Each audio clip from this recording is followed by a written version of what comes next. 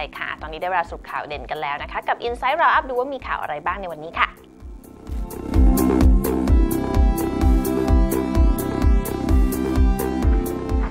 กลายเป็นประเด็นฮอตในโลกออนไลน์เลยทีเดียวค่ะสำหรับกระแสการลบ Instagram ของน้องวันใหม่น้องสาวของบอยปกรณ์นั่นเองโดยนโยบายของ Instagram ได้แจ้งว่าเด็กอายุต่ำกว่า13ปีไม่อนุญาตให้ใช้บริการนี้ค่ะและแน่นอนว่าหลังจากที่ Instagram ของน้องวันใหม่ถูกลบนั้นก็มีเสียงบรรดาแฟนคลับหลายคนไม่เข้าใจกับนโยบายดังกล่าวเท่าไหร่แล้วก็มีการแสดงความคิดเห็นและวิพากษ์วิจารณ์กันอย่างดุเดือดกลายเป็นเรื่องดราม่าถึงขั้นมีแฮชแท็กซัพพอร์ตเรียววันใหม่กันเลยทีเดียวค่ะและล่าสุดนะคะลูกดาราคนดังที่สร้าง Instagram ให้แฟนคลับได้ติดตามดูความน่ารักของเด็กน้อยนั้นก็ถูกทยอยโดนลบกันเกือบหมดค่ะอาทิอย่างลูกสาวของคุณเมย์และคุณหนุ่มนะคะก็ถูกลบเช่นกันนอกจากนี้นะคะแฟนคลับของน้องณโดลลูกชายของกบสุวรรณันท์นะคะต่างก็ต้องผิดหวังนะคะที่ Instagram ถูกลบไปแบบใจหายแต่ว่าของน้องณดาเนี่ยยังอยู่นะคะเพราะว่าคุณแม่กบเนี่ยเปลี่ยนชื่อทันนะคะเป็น@กบ_ปุณณดาปุณกันค่ะหรือว่าจะเป็น IG ของน้องแพทนะคะลูกชายของนิน่าเองนะคะก็ถูกลบไปเช่นเดียวกันก็ต้องบอกว่าเสียดายภาพถ่ายแทนนะคะถ้าหากว่าไม่ได้เซฟสำรองเอาเก็บเอาไว้ก่อนค่ะ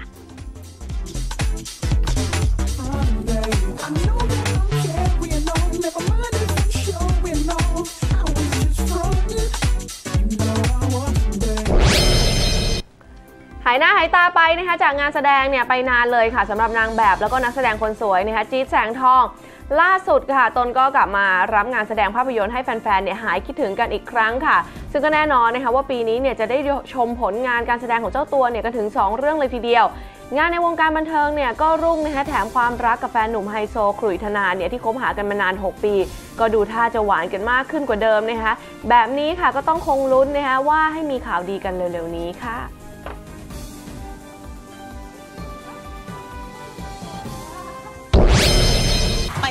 โซ่วงพันธ์จากบ้าน True AF ตอนนี้ขอเปลี่ยนลุคแต่งสาวเล่นภาพยนตร์เรื่องสตรีเหล็กตบโลกแตกค่ะซึ่งก็ทำเอาเพื่อนๆแซวกันใหญ่เลยว่าสวยใช่ย่อยแต่เจ้าตัวนี่ก็พูดแบบแมนๆนะคะว่าชีวิตจริงเนี่ยไม่ได้เป็นแบบในหนังนะนั่นมันเป็นแค่การแสดงเท่านั้นส่วนกระแสตอบรับนะคะกับเรื่องนี้เนี่ยไม่ค่อยเปรี้ยงเท่าไหร่เจ้าตัวก็ออกโรงแทนพลอานนท์ว่าไม่จริงหรอกเพราะหลายคนก็บอกว่าหนังสนุกดีก็อยากจะให้ไปดูกันเยอะๆค่ะ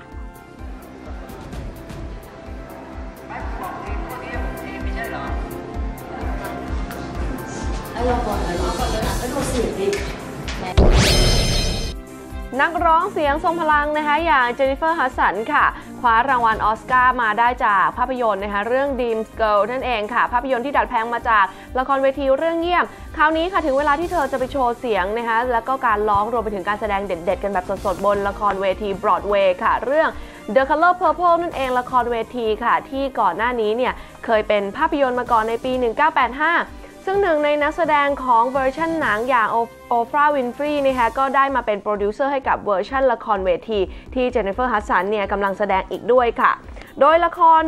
เวทีนะคะ The Color Purple เวอร์ชันปี 2015 นั้นเนี่ยมีกำหนดเริ่มฉายการแสดงเนี่ยนะคะในช่วงฤดูใบไม้ร่วงปีนี้ค่ะมีข่าวแว่วมานะคะว่าทางมาร์ค พาเดวิสผู้บริหารสถานีโทรทัศน์ The CW นะคะเตรียมที่จะให้ Arrow แตกภาคสปินออฟอีกครั้งค่ะโดยเกรก เบลันตินะคะผู้สร้างของ Arrow ได้แย้มว่าคราวนี้เนี่ยตัวละครใหม่ที่น่าจะได้รับการทำเป็นซีรีส์ของตัวเองก็คืออะตอมค่ะหรือว่าเรย์ พาล์เมอร์ซูเปอร์ฮีโร่ที่มีพลังในการขยายและย่อส่วนของตัวเองได้หลายขนาดรวมถึงเล็กระดับอนุภาคเลยทีเดียวนะคะโดยบทบาทนี้ในซีรีส์ Arrow นั้นรับบทโดยแบรนดอน รูธค่ะนักแสดงหนุ่มที่เคยรับบทซูเปอร์แมนมาแล้วนั่นเอง His arms are like twice the size of yours